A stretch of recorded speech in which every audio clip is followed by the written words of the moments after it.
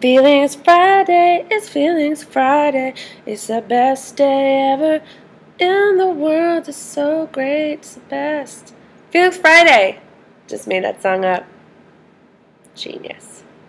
You guys, that was the coolest thing ever. I had so much fun reading your writing and exploring these places with you, and you were so vulnerable and brave and cool and good writers, and this was like, not that I thought it was gonna be bad, but like, you guys are pumped. Like, I got over 200 submissions, and that just feels cool, and I read them all because poetry. So, okay, there's a bajillion things I want to tell you on top of, like, we have to do the next prompt. But, okay, what was the first thing? Oh, Pinky's okay, taped it. I'm in LA right now. I was working, I've been writing a little bit here, and I'm kind of going through a weird thing. Like, I had kind of a bad day because I'm just, like, in my head when I'm writing, which is like what I urge people not to do, is find the critic in their head where they're like, is this good? This is bad. This is a stupid line. Like, I can't get that person to shut up, because the person in my head when I'm writing music is like, is it a hit? Are they going to play it on the radio? Are they going to, is the label going to like it? And you can't write that way. You have to write of your own voice and what feels good. And I don't know, so I'm working on finding that voice again, because I am, like, kind of lost right now. So reading these has actually brought me back to a place that I loved and felt good about, and I'm just very grateful for you as a community, not just as, like, fans. And the other thing that was really neat about it was that, how do I put this? Like, as, I guess, a public figure, you get familiar with certain fans, or like their profile picture or their name or something, because you see them come up, not the ones that are like spammy or scary, but the ones that say really nice things, or are supportive, or are funny, or have good puns, or run the fan blogs. Like there's a you know about them. My girlfriend has a good phrase. She calls them friend fans, and I think that's cool. That's how I feel. So I recognize some of the names or the profile pictures of some of you guys, and I didn't realize how touching it would be to read your work and be sort of a part of your life. And I guess a goal that I've always had is, like, the desire to connect. Like, I have this insatiable hunger to connect with people, and when you're in this, like, celebrity culture grossness, like, it just becomes like a conversation with you becomes bragging rights. So how can you really have an honest, authentic connection, and, like, without being collected like a commodity? Like, people aren't just consuming music or art anymore. It also has to do with personhood, and I just want to like see people on a really honest level, and this has been amazing because I feel like I'm able to see you guys, and that makes me really happy. And I love you, and you guys are all awesome, like I thought you would be. Bomb. Okay, so a couple things. These are prompts, so that means that we're trying to write new poems. I mean, I love hearing your poem, a year ago about your breakup, and I'm glad that you're getting that out, but it's not part of the prompt. The prompt is supposed to spawn new writing and, push limits and explore a place that you weren't expecting to or don't usually go to. And that's sort of what this is a guide for. So just letting you know. And also, I love your fan letters, but I have an address for fan mail if you want to send it there, because I really want this to be about poetry and not about celebrity or things that I've accomplished. I want it to be about poetry, community, and prompt and things like that.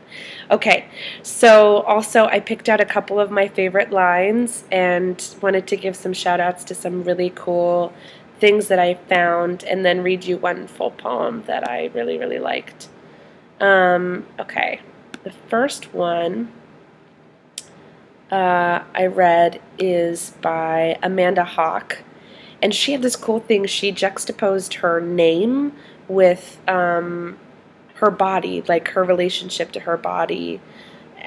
Like, she even talked about the way that she wrote her name, like handwriting, which I thought was a really cool take on your name, because we all evolve in some way with our handwriting. So cool, Amanda, that was cool.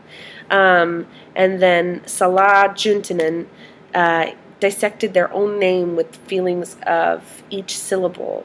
Sounds have connotations. That's so cool. Syllables. Sounds. Awesome. Donnie Winter, his poem was sort of about seeing his name published as a writer. There were a couple things going on in that poem, but that was one of them, and I thought it was cool because names are tied to recognition. Like, when you win an award or something, they say your name. They don't say, your moonchild star spirit name, the name you want to be called. They call your real name. So it's sort of that relationship to the oral sense. Troy Osaki, who's a phenomenal writer, put this poem in, and it just, it was amazing. So this is an excerpt from it. I wanted to read it to you guys. America has taught me to be less foreign, an unmarked atlas of where I am from. A Japanese accent pronounced like a small war in my mouth conquered in English. Shut up. Oh my God. A small war in my mouth? Get out. But don't keep writing. I want to read everything you write, Troy Osaki. Beautiful. Annabelle Zalewski. Hers was a journey she had from her name. So from first as a little girl and her relationship with it as she got older, and then hearing her partner say it. And I thought it was neat because names grow with us the same way our handwriting does. So as we evolve, our names evolve, and our relationships to our names evolve. So amazing job, you guys. I loved it, and I hope you guys had fun too. So on to this week's prompt. This week's prompt, it's the coolest prompt. Okay. Since like 6 years ago, I've been a massive fan of a writer named Shira Ehrlichman, and her command of language and the things that she thinks of are just so out of the box. Like, sometimes I feel like when I'm writing, I'm like, is there any more original ideas? Has there ever been an original thought? And Shira, to me, like, finds original thoughts and original ways to put words and command of language, and I'm just baffled by what she creates. So this is a poem by Shira Ehrlichman. 1. A man who forgets himself is poor at making bread. That is a cookie fortune I never got. 3 virgins in the sack are like 3 happy vowels. Ew! That is also a cookie fortune I never got.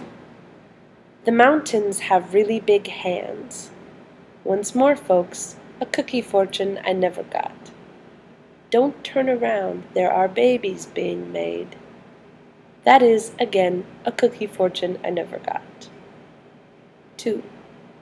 The bubble bath was filled with lemons when I kissed her. A secret, just nobody's secret.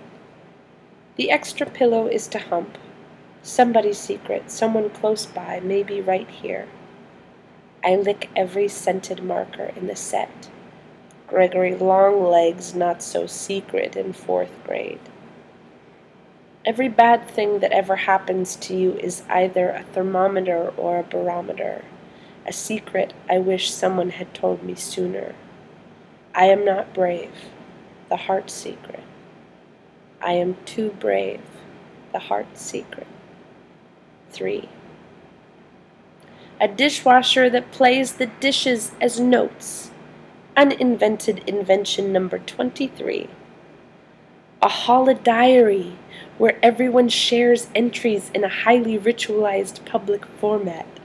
Uninvented invention number 68. Burn the water. a blues song revealing the impossibility of abandoning those that abandon us. Uninvented invention number 104.